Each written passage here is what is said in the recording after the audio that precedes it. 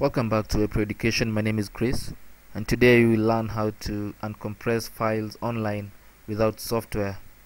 Sometimes you receive large files online and you want to use them, and maybe you don't have the uncompressing software like Winrar or Winzip or anything.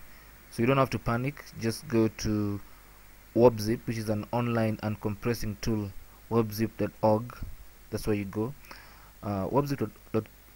Wobzip.org allows you to uncompress files online directly.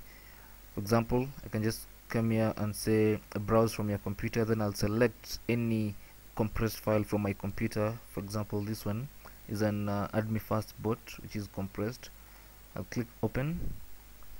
If there's any password to that file, I'll put it here, but since I don't have a password, I'll straight away go to uncompress.